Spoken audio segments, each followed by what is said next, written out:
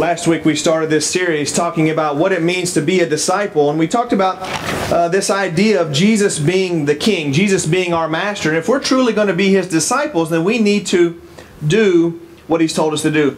If you weren't here last week, if you weren't able to be a part of that, then I want to really encourage you to go online and check that out. I know that the audio version is up.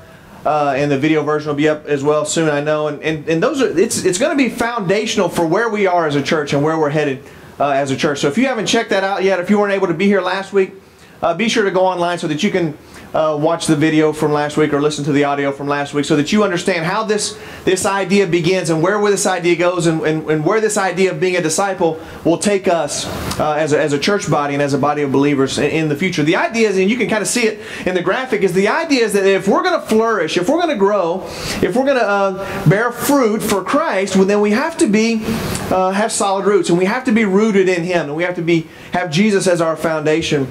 And so Jesus is our King, and we need to do what He has told us to do. And that's the idea, the premises that we talked about last week. And that brings us into, as we continue next week, we'll kind of hit a little pause button, and we'll talk more about that later on. And then the following week after that, we'll wrap this series up talking about the cost of being a disciple. Costs and the benefits of being a disciple and what that means. And that'll lead us into our summer series on Revelation, which hopefully you guys are excited about. I am. And hopefully you've been talking to your friends and family about that as well.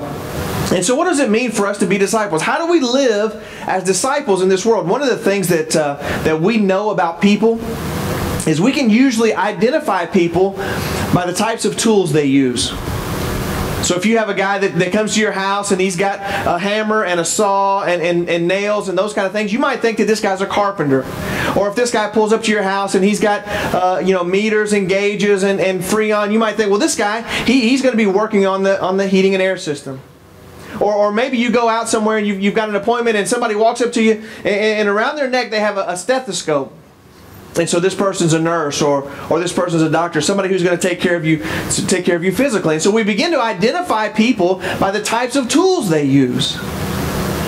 How many of you, in your lifetime, maybe it was when you were younger, or maybe now, or maybe you've seen somebody even, or maybe it's not you, but somebody you know who's had a letter that meant a lot to them? Raise your hand if you've had a letter. Somebody's written you a letter, or you have a letter, something of value. A lot of us are like that because we value these kind of things. And this week, as I was thinking about this idea of valuable letters, I decided to look up the most valuable letter that was ever written in terms of dollar figures.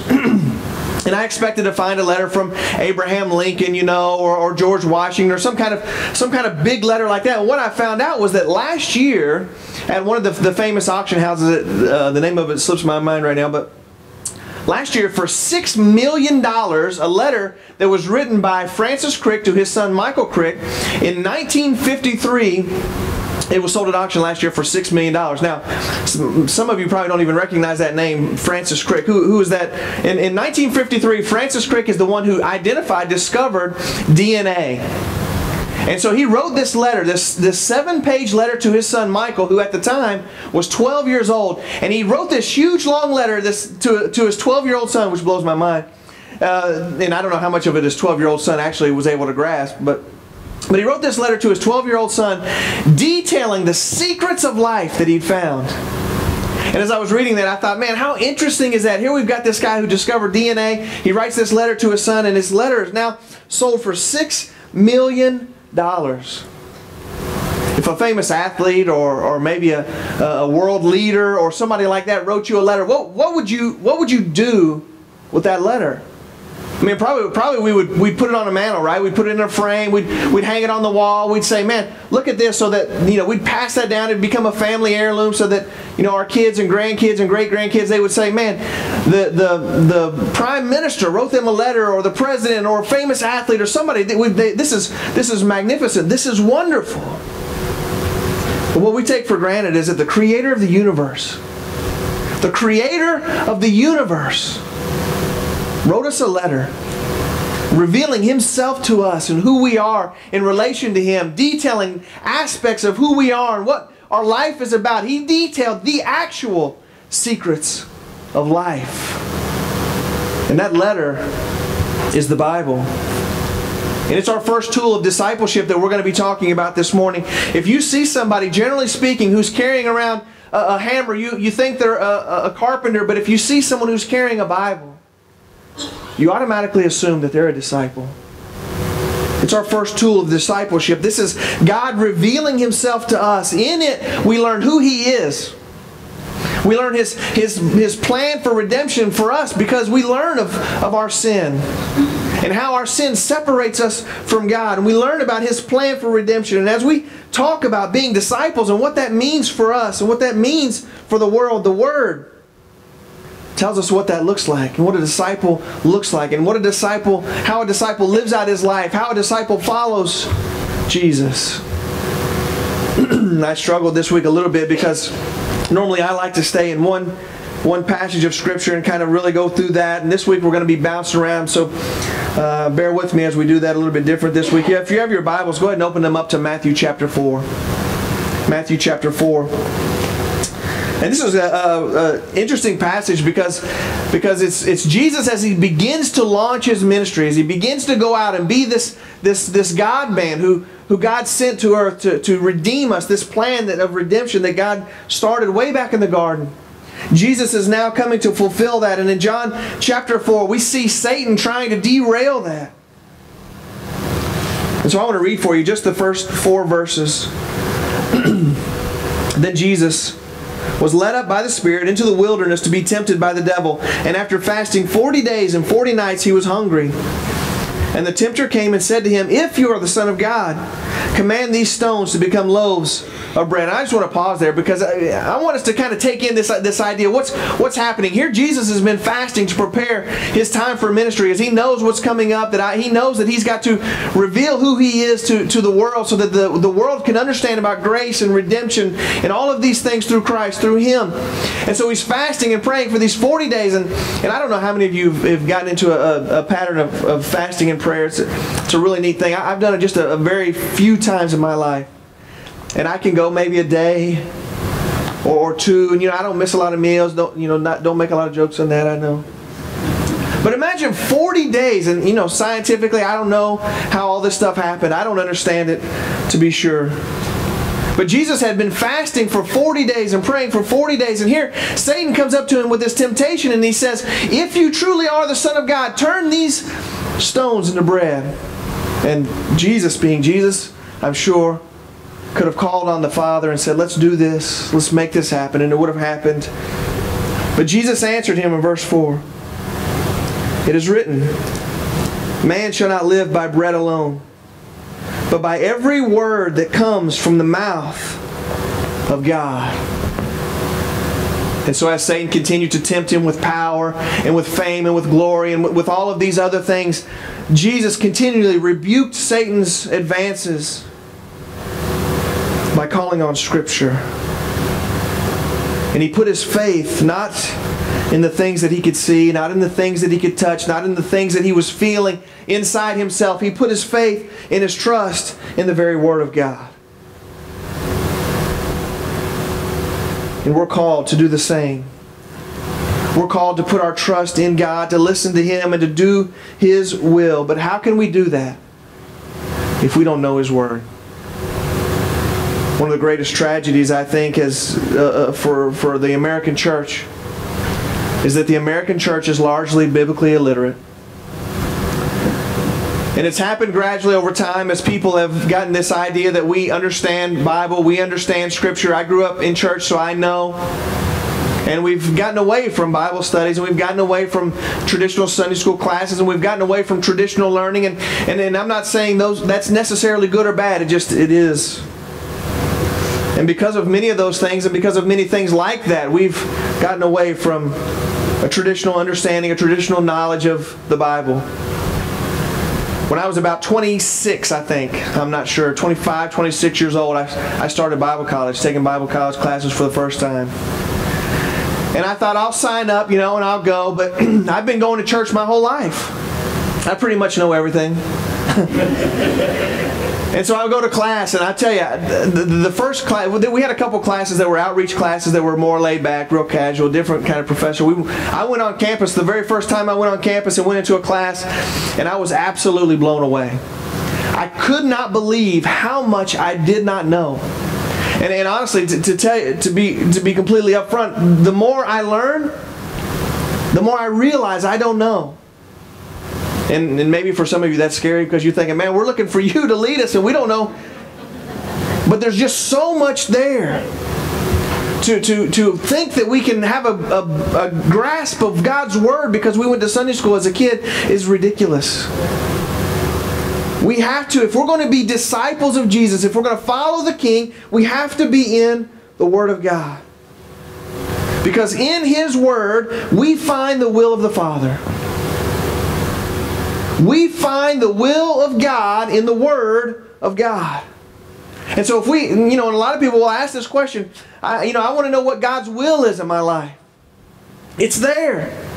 I want to know what God has for me. It's here. We need to dig into the Word of God. 2 Timothy 3:16 says, all Scripture is breathed out by God and profitable for teaching, for reproof, for correction, and for training in righteousness. And it goes on to say all of those things are so that we can be equipped for good works. So that we can have the proper tools that we need as we go and live out our lives as disciples of Jesus. So that we can be equipped, so that we can be able to handle the things that come our way in the world. I think I've told you before, but my favorite book of the Bible is the Gospel of John. And I don't really know why.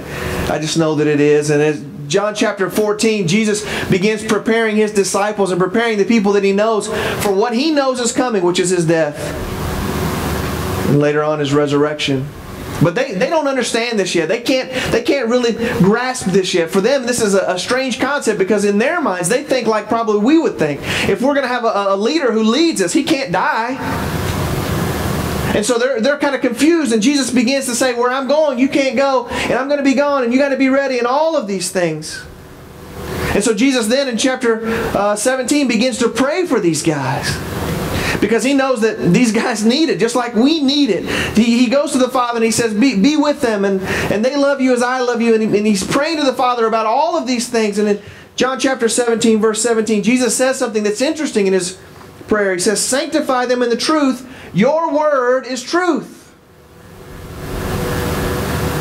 And in the Word of God, we find the very truth that so many people in our world are so hungry for. I mean, how many people do you know, whether they would understand it in this sense or not, are longing for the truth about God? They want to know what God has for them. They want to know if He's even real, if He's there for them, if He cares for them. And so many people longing for the truth about God search it out in other areas through chemical abuse or through relationships or all kinds of other things. They'll search for the truth of God whether they know that's what they're searching for or not. And later on, as we go through John, Jesus is arrested. And He's standing before Pilate, which is an interesting scene. And Pilate asks Him in the end of verse 37, Jesus says to Pilate, everyone who is of the truth listens to my voice. And basically Jesus is saying, everybody who's in the truth, everybody who knows the truth, those are the people who listen to me. And Pilate asks Him this question that is so profound. Pilate looks at Jesus after Jesus had just made this statement, and Pilate says, what is truth? And what Pilate doesn't know, and whether Jesus did this on purpose or not, but we find the answer. There's 3 chapters prior when Jesus is praying to God and He says, your word is truth. And in our society, we look for truth. We long for truth. We want to know the truth. And so many of us have it every single day in the palm of our hands. The truth is the Word of God.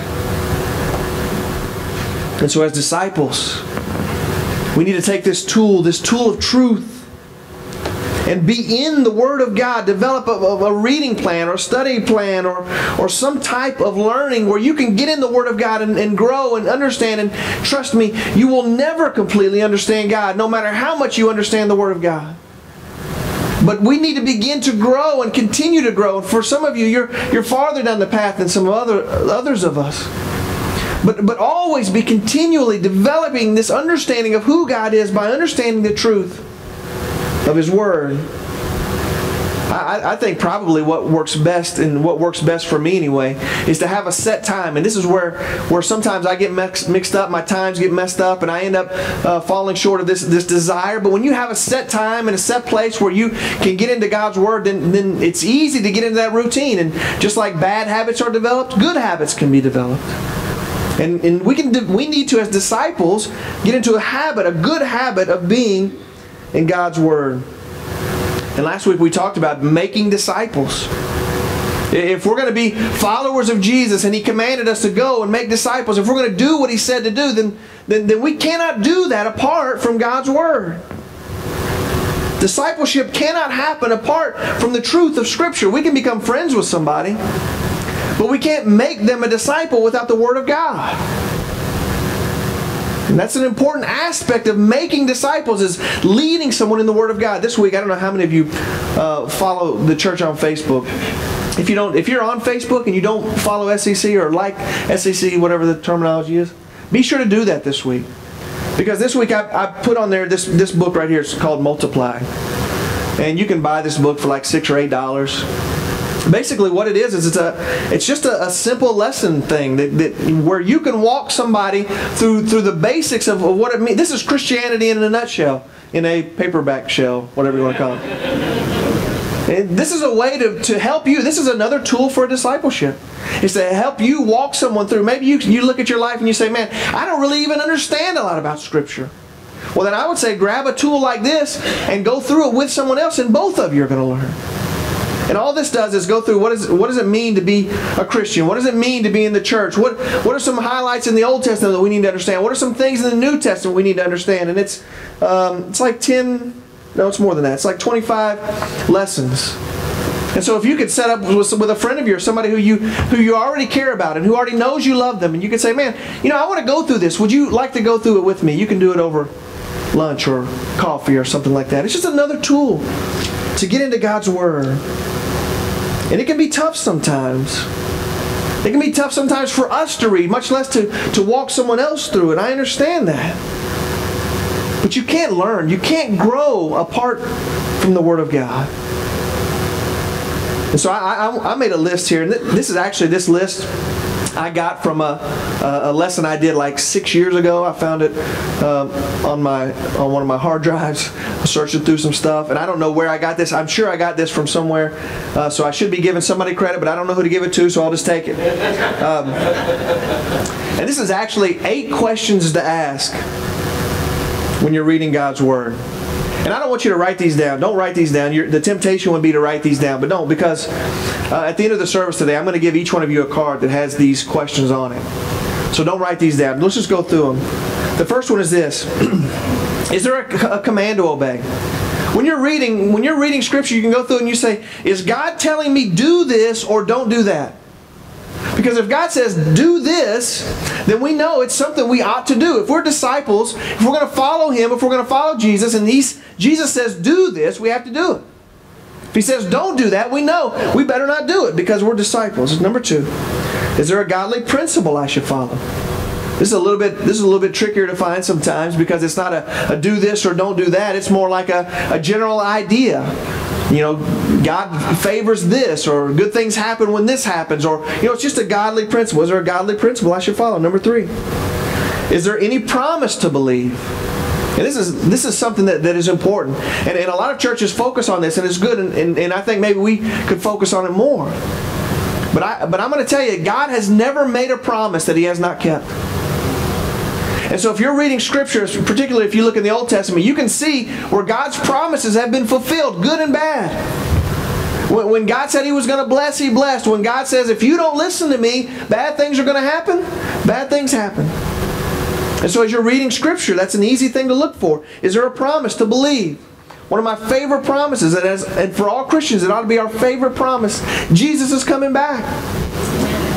It's a promise that God has made for us, and we can have faith in that, not because we can see into the future and know that that's going to happen, but because we have faith in God, because every other promise He's ever made has been fulfilled. God keeps His promises. Number 4, is there a good example to follow? Is there a good example to follow? I mean, we can think of examples of people in Scripture who did great things for God. Follow their example. Number 5, is there a sin to avoid? Did one of these people who we thought was a good example commit a sin? I think about David. David is a good example. David has a heart like God. We ought to be like David. But David committed some sins. And in those areas, we ought to not be like David. Is there a sin to avoid? Number 6, do I learn anything about God? Look for God's characteristics, God's attributes. They're listed. God tells us who He is and what He's about in His Word. And so when we read something, we can maybe find out something about God we didn't know. Or maybe it's something we'd heard about, and now we know where Scripture talks about it. Number 7, do I learn anything about man? What do I learn about myself or about the rest of mankind? In Romans, we find out that everyone has sinned. What do I find out about man? Number 8, finally. Is there anything I can ask God for? Is there anything that in Scripture, I read this and I look at this and, man, if only I could do that more, or if only I was more like that, if only I had that kind of heart. Is there anything when we read that you can ask God for? And maybe as you have these list of 8 questions as you're reading and you begin to answer some of these, you can take notes. And this is another good way to study and remember, journal, and maybe write out some things you need to pray about and be thinking about those things during the day. Helps us learn, helps us grow. The Bible just isn't a tool. And though it is a tool, Ephesians chapter 6 calls it a weapon. It's a sword. It's our weapon as Christians. And Jesus, in Matthew chapter 4, He used this weapon against Satan. And that's one way where we can use this weapon. Hebrews chapter 4 says it's sharper than a two-edged sword, cutting and dividing soul and spirit and joints and marrow. And so this sword of God divides us so that we can be opened up, examine ourselves, look at ourselves and say, you know, where do I need to be and who do I need to look like and how can I get there? But unfortunately, what we've done with this weapon too often is we've made it a sword to attack others. Christians are bad about this. Oh, you're divorced. God hates divorce. Let me cut you up. You're struggling with a particular sin. Let me tell you what God says about that as I chop you into pieces. You're homosexual. Let me hold a sign up and tell you what God says about that as I cut you down to size. That's not the kind of weapon this is. In fact, if we want to make disciples, that's not how we use God's Word. And sometimes the truth hurts and sometimes the truth needs to hurt, but sometimes the truth runs people away. Because we use it in such a way where we cut and we injure and we hurt. God's Word was not meant for that. God's Word was meant for compassion and loving. And there were times when Jesus used the Word of God to cut people down, but it wasn't when people were hurting. Jesus hung out with tax collectors and with sinners and with prostitutes. Never once did He cut them down with the Word of God. But when He came across people like me, when I first went to that first class where I thought I knew it all, when He came across the Pharisees who used God's Word to cut people down, that's when Jesus used it to cut them down. And so if we're going to make disciples, as we talked about last week, we can't use God's Word as a means to cut them off at the knees. We use God's Word as a way to tell people God loves us and He creates these restrictions and this plan for us so that we can know Him better, so that our lives will be better. Not so that we can cut them apart, but by loving them. And so last week we talked about go and make disciples, and that you know, it's interesting because we can't beat somebody over the head with the Bible enough to make them a disciple. We can't cut them up enough to make them a disciple. We can't arm wrestle them enough to make them a disciple. But we make them a disciple by telling them what God has done for us, by how God has changed my life and how God has changed your life. When people see that we love them, we'll make disciples. Not because of anything we did, because of everything that God has already done in Jesus. And so a disciple is a person of the Word. A disciple has in his toolbox Scripture. But a disciple is also a person of prayer. And this is one of the things that we take for granted often, I think. This idea of prayer, that we can stand before God Almighty and speak to Him in such a way that He listens. Can you imagine going to a king's throne room and saying, "Hey king, I got a couple things I want to talk to you about"? That doesn't happen. Can you imagine walking into our government and saying, "Senator or President or whoever you are, I've got a few things, I got a couple things I want to talk to you about"? That doesn't happen. But through prayer, we get to stand in the throne room of God and say, "God, I want to talk to you about a few things. I got a couple questions for you. I got a couple things I don't understand. And frankly, I got a couple things I don't like." Do you think those things surprise God Almighty? He wants to hear those things from us. I had a friend who I worked with at Toyota for a long time, and his name's Tracy. And Tracy is a big guy, and he's a University of Louisville football and basketball fan, and I still liked him anyway. Yeah, all of us have our issues, right? Yeah, this was his. Tracy's actually he preaches now on the weekends. He's still working at Toyota, and he preaches at a little Church of Christ in Louisville. And I was talking to Tracy one day at work, and we worked kind of across from each other some, and I got to talking to him, and he came in one day and he said, "I got to tell you this." He said, we were in class at church on Sunday, and we were talking about prayer, and he said that the guy leading the class says, "What is prayer and supplication?" And supplication is just making your request to God. And if you say, "God, I need this," or "God, I need help with that," you're making a supplication to God. And so this guy said, "Well, prayer is talking to God." And the leader of the class said, "Yeah, that's exactly right. Well, what is supplication?" And this guy says, "It's when you can't breathe." And then sometimes we get it mixed up, but it's not when you can't breathe. Prayer is walking into the throne room of God. And because of the grace of God through Jesus, we have the Holy Spirit living in us, and because of that, we have the ability to go to God and to walk up to Him and to say, "God, here's what I need. Here's what problems am I having. Here's the struggles that I'm going through." And in this kind of one-on-one and back and forth, we can have a healthy relationship with God. Have you ever known a husband and wife who never talked, who had a good relationship? It doesn't happen. It doesn't happen. And the same is true for us and God.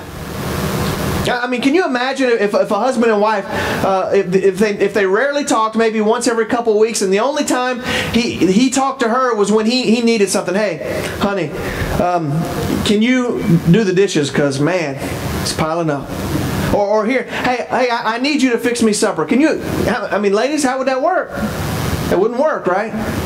Or husbands, what about if you never heard from your wife except when she was complaining? "You need to do this better. You didn't take care of that. I don't like the way you did that." I mean, that's not a healthy relationship. And the same is true for us and God. If we never talk to God except to make requests, man, there's got to be more than that. If we never talk to God except to say, "God, I didn't like the way you handled that situation," or "God, you should have done this differently," or "I don't agree with you on that," then we're going to struggle in our relationship with God. God's Word is Him communicating with us in prayer. It's us communicating with Him. And we go to Him like a child goes to his father, communicating. In good times, we offer up thanksgiving. "God, thank you for giving me this, for blessing me with that, for allowing the sun to rise today." In bad times, we go to Him and say, "God, be with me, strengthen them. I don't understand, but I need you." In all times. If you're angry with God, He's okay with you going to Him with that. Now, it's going to be a rocky road if that's all you ever talk to Him about. Just like it would be in your marriage relationship. But God wants to hear from you. If you don't agree with God, if you don't understand God, if you struggle with the decision He made, there's nothing wrong with going to Him with that. He's not surprised by that. He's heard it before. It doesn't catch Him off guard. Cry out to Him. And too often in the good times, we forget to thank God. We say, man, look at all that good stuff I did. I made that happen. And in the bad times, we like to point the finger and say, God, look what you did wrong here. We forget. God is a loving Father who gives us life and sustains us and gives us hope for the future. And prayer communicates our love and appreciation and thanksgiving in our hurts, in our struggles, in all of these things. And we take it for granted. But prayer is powerful. And most of us, if we develop this pattern of prayer life, we would begin to see this more often, that prayer changes things. I don't know how many of you are readers, but if you like reading and you want to read a book about prayer that's outstanding, it's probably 10 or 15 years old now, but it was written by a guy named Jim Cymbala, who leads, he did lead, I assume he still does, the Brooklyn Tabernacle. You guys have heard about the Brooklyn Tabernacle Choir. That church, Jim Cymbala leads that church, and he wrote a book called Fresh Wind, Fresh Fire. For some of you, it'll be, if you don't come from a tradition of charismatic, it might be a little more charismatic than you are used to, but for some of you, it's a good book to read. And in his book, he wrote this. He says, "The devil is not terribly frightened by our human efforts and credentials, but he knows his kingdom will be damaged when we begin to lift our hearts to God." And he's talking about through prayer. When we begin to lift our hearts to God, when we begin to lift up our concerns, our needs, our struggles, our temptations to God, then we can make things happen through God, and God wants to make things happen through us for His kingdom. And so if we're going to be disciples, we need to be people of prayer.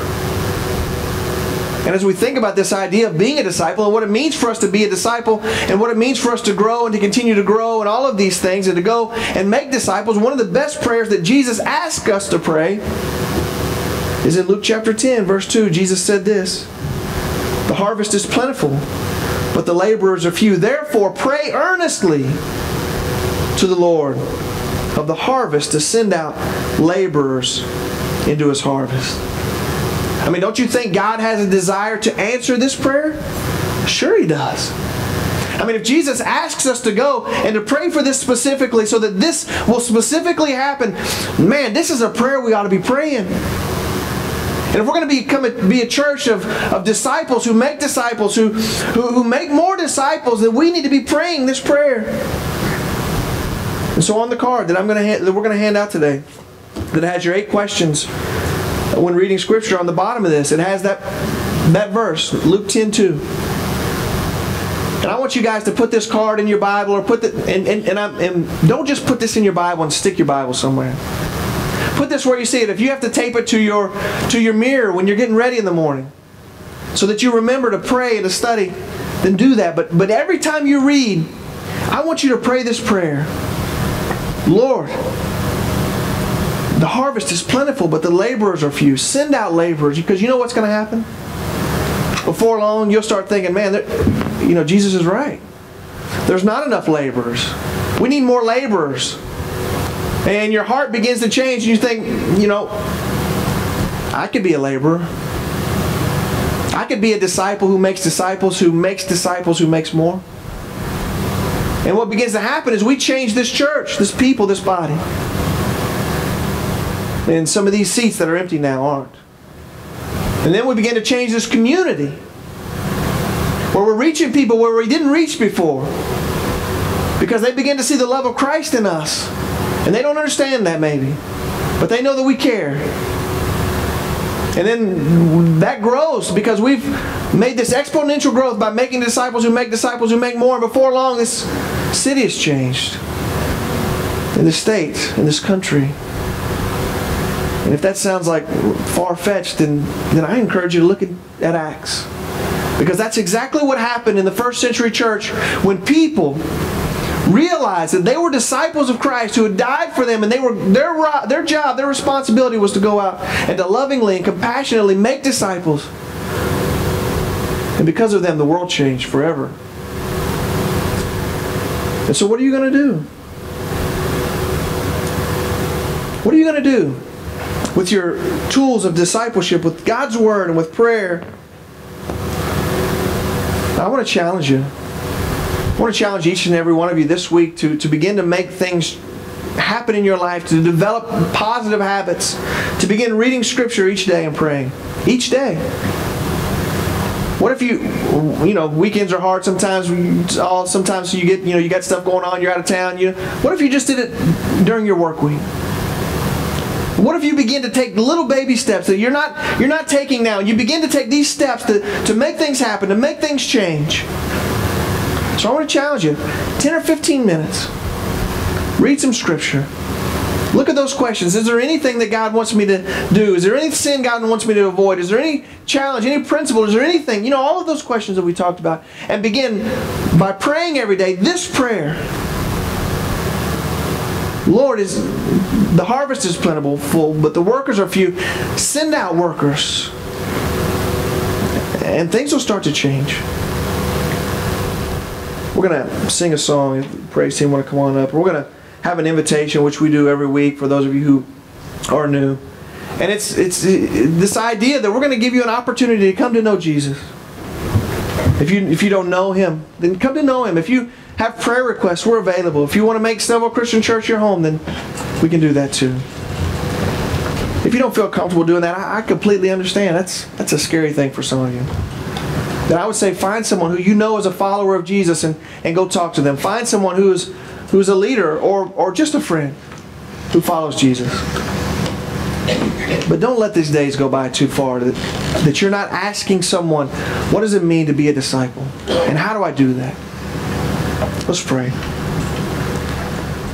Father God, thank you so much for these tools that you've given us.